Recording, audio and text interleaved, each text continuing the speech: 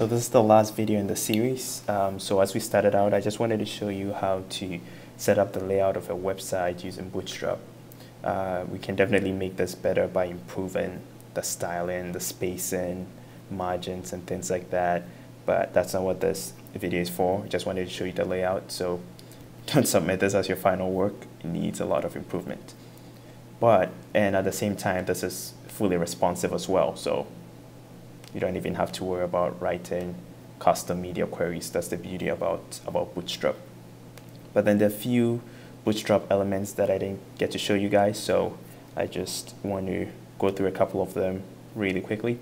And one of them is the carousel element. Obviously, these guys use the carousel over here. I didn't use it because I just wanted to go through the layout very quickly. And so if you come to the Bootstrap documentation, you go to component and you come to carousel, you can see some of the options you have for pure image carousel, one with the controls and an indicator, and of course one with text, right?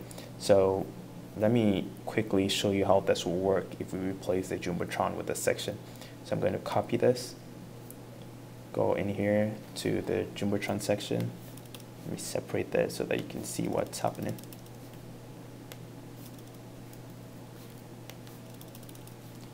Jumbotron section. I'm going to get rid of all this and replace it with HTML for the carousel section. So copy. Now this is the carousel section. So let's see how it looks right now. So we're going to go from this to this first slide over here. Obviously we can see it because we haven't added images. So let me go ahead and add a couple of images. Let's say images / I'm going to use the sunrise image that I downloaded from the site. Okay, so now that's the sunrise image right here. That's our controls. And obviously I haven't added the rest of the images, so it's kind of acting weird. Let me add the other images. Let's say, let me add BG over here.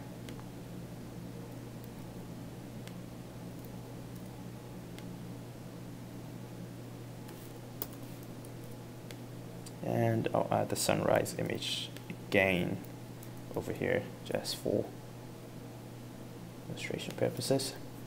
And so there we have it. We have a full carousel.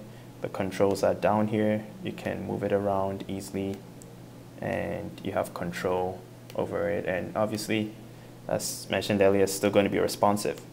So that's the great part. All right, awesome. So that's it for the carousel section.